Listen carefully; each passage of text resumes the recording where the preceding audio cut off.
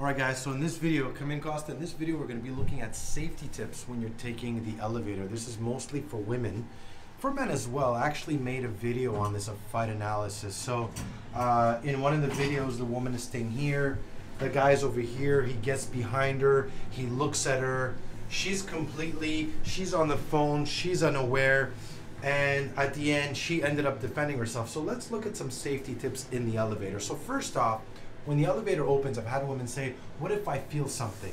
What should I do? If the elevator opens and you see somebody suspicious and you feel like not taking it, don't take it. Just wait for the next one. If you decide to go in the elevator, what's the best place to stand? If you've noticed right away, I like to stand with my back by the buttons. This is a habit. Why?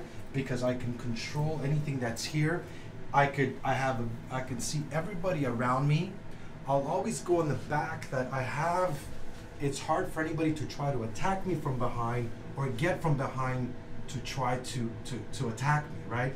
I'm also close to the buttons, which means if somebody came close over here and they decided to press the stop button, as soon as I see him press this red button, I'm attacking right away. There's no reason why, if you're a woman or a man, you're in an elevator, somebody's pressing this red button to stop the elevator. At that point, you know you have to fight.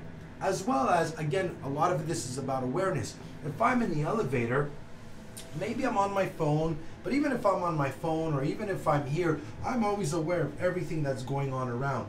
We're in close quarter. Most fights happen in close quarter range. You can't kick. You're not going to grapple your way out of a fight in this close quarter. You're gonna go down to palming, elbowing, kneeing, using your environment and striking.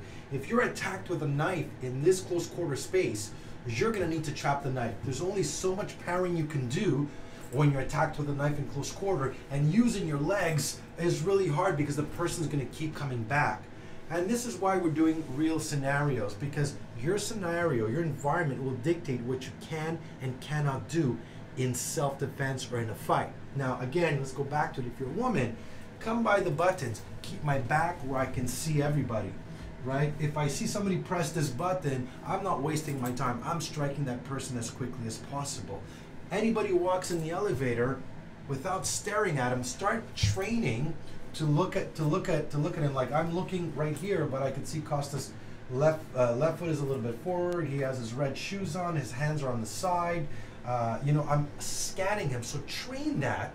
So a good drill is, if you're right now in an elevator or in a closed environment, if you go, work on that as well. So hope you guys enjoyed the video, and I will see you next time.